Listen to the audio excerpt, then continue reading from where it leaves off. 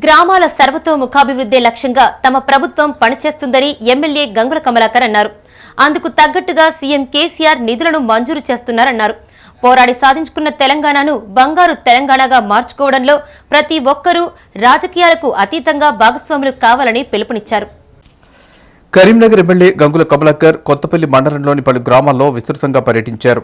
తొలుత చింతకుట్ట గ్రామంలో అటవీ శాఖ, ప్రొహిబిషన్ అండ్ ఎక్సైజ్ శాఖ ఆధ్వర్యంలో గౌడ సంఘ ఆలయ ఆవరణలో చేపట్టిన హరితహారం కార్యక్రమంలో పాల్గొని తాటి, ఈత మొక్కలను నాటారు. సీఎం కేసీఆర్ ఆదేశానుసారం తెలంగాణలో హరితహారం ఒక ఉద్యమంలో కొనసాగుతోందన్నారు గంగుల.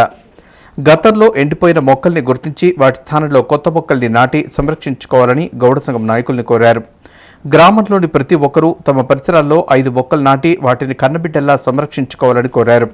ఈ కార్యక్రమంలో ఎక్సైజ్ సూపరింటెండెంట్ చంద్రశేఖర్, అధికారులు తాతాజీ, తిరుమల, ఎంపీపీ వాసల్ రమేష్, జెడ్పీటీసీ ఎడ్ల శ్రీనివాస్, చింతకుంట సర్పంచ్ సమ్మయ్య పాల్గొన్నారు.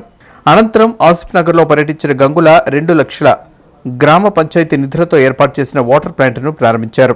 గ్రామంలో విస్తృతంగా పర్యటించి సమస్యలను అడిగి తెలుసుకున్నారు.